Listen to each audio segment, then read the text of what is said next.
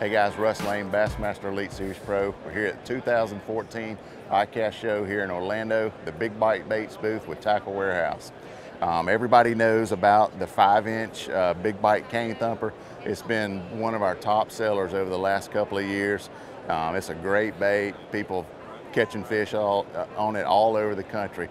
But we've had a lot of you guys have requested to have a smaller version, one that you could use on chatterbaits and swimming jigs. You know, the swim jig and chatterbait techniques have been really hot this year, and we don't think that's ever going to end.